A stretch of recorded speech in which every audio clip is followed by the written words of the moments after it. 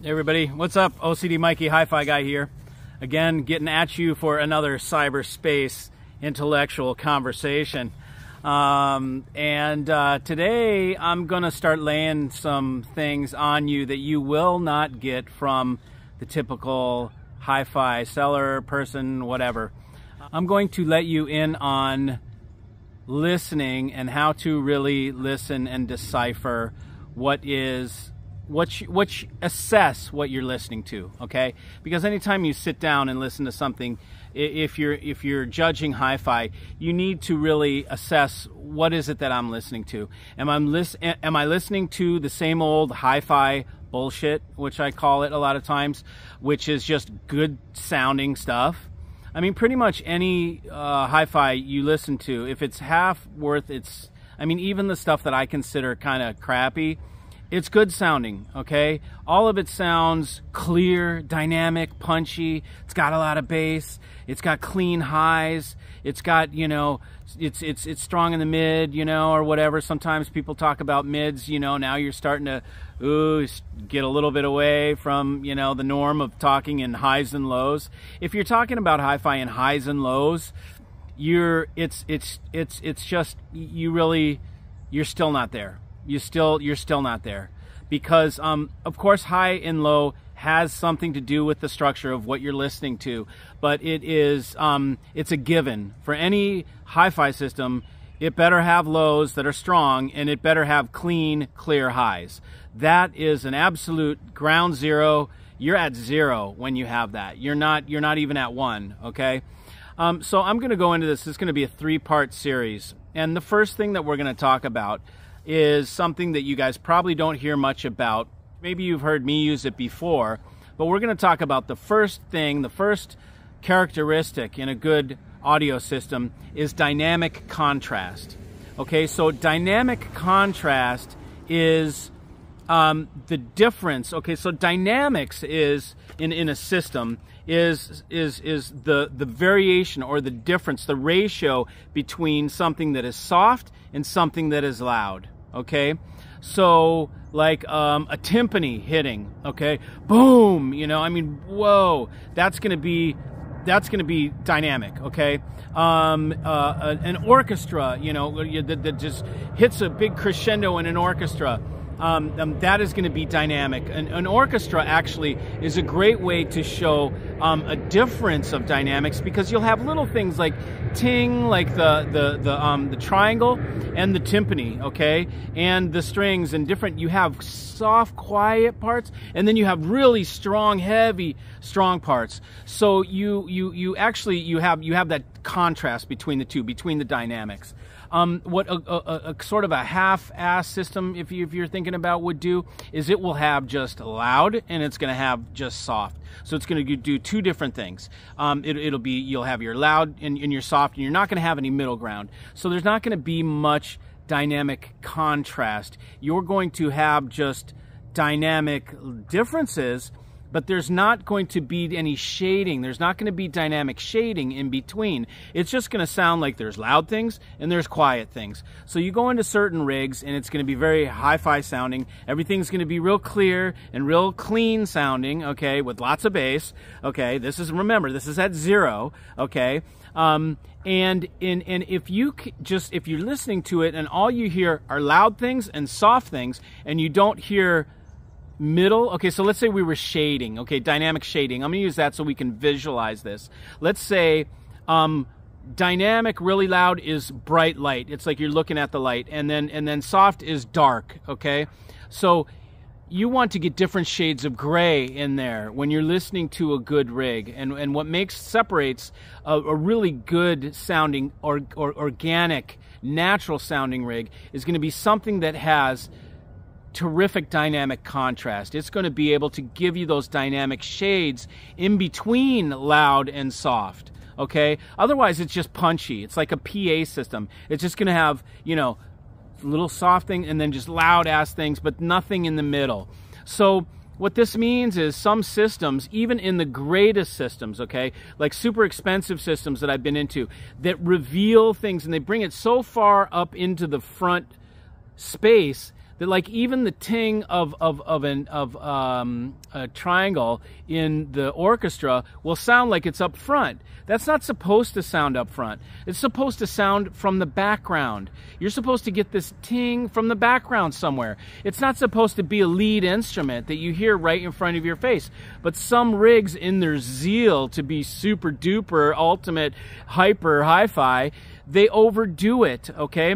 So you will go into rigs that are overdone, okay? And you have to recognize how to hear overdone dynamics.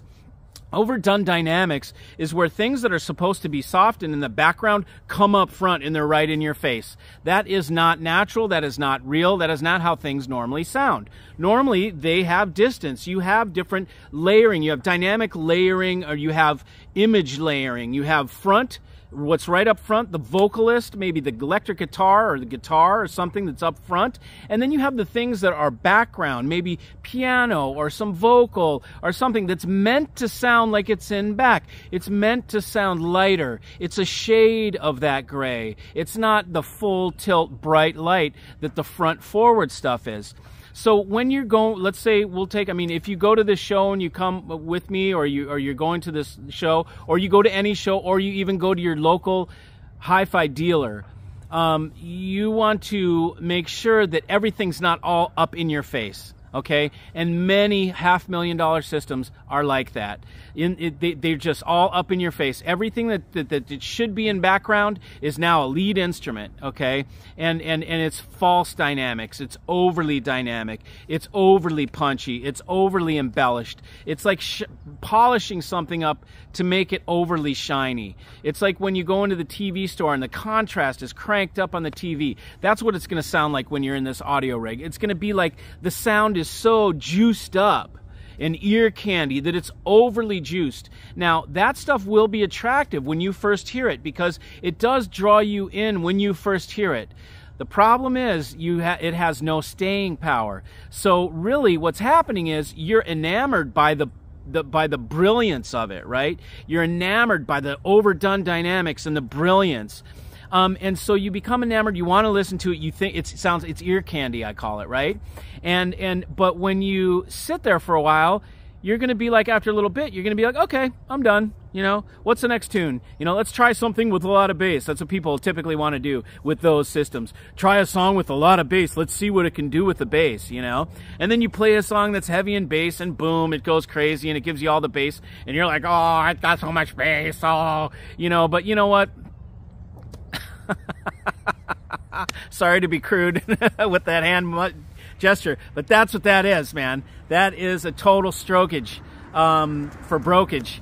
And forget about it, man. That is not what real music sounds like. That's not how you listen to real music. When you go to shows, you listen to the whole thing. You listen to the whole symphony. You listen to the whole movement. You don't just listen to, you know, some part that has a lot of bass, which is typically what you'll see a lot happening in these rooms. People will be playing songs over and over, and they'll play that one part, you know. Hold on, let me cue up that one part that does the big bass, then everybody, because you got to understand, people come in the rooms or the demos at the dealer, and you're going to be in there for a little bit. You're not spending hours. I mean, sometimes you may, if you know the guys, but usually you're coming in for a quick demo. It's going to be 15, 20 minutes, maybe half an hour of listening to stuff, and you're going to be changing stuff. So you're going to get little tidbits. So they know that, so they keep that one dynamic part, and they're going to play it for you. Oh, listen to all the bass, you know, and all this stuff. When that's not what makes a good rig, is the bass. Okay, it should do bass. Damn it! I mean, that's like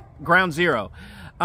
You should be able to have finesse. Okay, that is a key word. Dynamic shading, dynamic contrast, and finesse. To be able to play soft things that get loud. To be able to hear when you press a piano key down. If you've ever played a piano, you know when you press it harder, it gets louder. If you press it softer, it's softer. And there's differing layers, and you can start soft and hit it harder near the end, or you can, you know, there's different ways to manipulate that shading of dynamic resonating off that wooden board, okay? So you want to be able to hear those dynamic differences, those little levels of shading, of soft and mixed with louder, mixed with levels of gray in between. That is what a good rig does. A cheap a rig that's meant to just a commercial. I call it commercial. I'm going to coin that term now. We're going to call it commercial audio, okay? Instead of saying typical hi-fi, because I don't think that really gets across the what I'm trying to describe. I think commercial sound gets it across better. It's like a PA. It's super punchy. It's in your face. Everything's forward. It doesn't have any shading. It doesn't have any soul. It doesn't convey the emotion. All it does is hit you and maybe surprise you. Wow, it's got a lot of bass. It's got a lot of, you know, ooh, it's super clear, you know. That is ground zero stuff. And it's meant to get people to impulsively buy hi-fi. This is called the commercial hi-fi, or what I sometimes call marketed hi-fi, is ear candy, overly polished, over dynamic stuff that's real punchy and in your face, that's meant to get you to go, oh wow, that's amazing, and you make a decision to buy based on no knowledge, based on like a really quick demonstration, and that's no way to spend your money on something that's that expensive. You really want to, I mean, hopefully you're not looking for that. Now, some people may knowingly, and the purpose of my video and the following videos that are going to come are going to be to teach you how to decipher and to evaluate what you're listening to so you can make a decision if that's what you want. Some people may want that, okay? There's another guy that I do some videos with. He loves the wham bam, thank you ma'am. It doesn't mean it's bad. He said to me in our conversation, I would rather be in an F-22 fighter, go Mach 2, pass out, come back to after vomiting in my lap.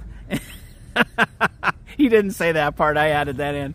And then come to, and then get out the plane and do it another time, you know. But and he said to me, you want the Gulfstream jet where you can be sitting all day long, relaxing in the lap of luxury. And that's how I like to listen. I like to listen to music for hours on end. And I like to really connect with it, and I want it to be natural. I want to see the masterpiece that the artist paints, because they use different dynamic contrast to get across feeling. Now, if the system cannot relay that dynamic shading, you're not going to get the feeling that the artist or that the orchestra or that the composer was trying to put together. Because hard stuff, you know, in an orchestra many times, it's scary. It's like heavy duty, like, oh, danger, right? And then it gets soft and it's like, oh, a little Bambi skipping around and, you know, rainbows and whatever, you know, and pink hearts, yellow moon, green clovers. Wait, yeah, green clovers, that's right. Yellow moons, blue diamonds. Anyways, so, you know, that shading helps to portray the picture. For me, sitting down listening to hi-fi is like a giant storybook. Every page is this beautiful three-dimensional story where you just have all these experiential things, and dynamic contrast and dynamic shading is very much a part of putting that across, and there are very few systems that do that well, and it's a combination of amp with front end with speakers, and they have to be put together well to give you that in proper form. So when you're listening to a rig, this is installment number 1 of how to listen like a real audiophile, and it is listen for dynamic shading or dynamic contrast. So anyways, that's that. Thank you very much. Thanks for joining. See you.